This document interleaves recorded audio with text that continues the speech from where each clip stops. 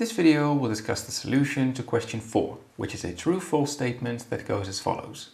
If the value of the feedback resistor in figure 2 is not R2 of 9 kilo ohms, but it is extremely small, i.e. R2 going to 0 ohms, the circuit can still function in practice and the amplification will be 1.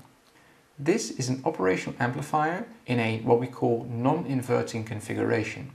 So the gain of this amplifier is 1 plus R2, which is the resistance from the output to the inverting input, over R1, which is the resistance from the inverting input to ground. In this question we say that R2 will approach 0.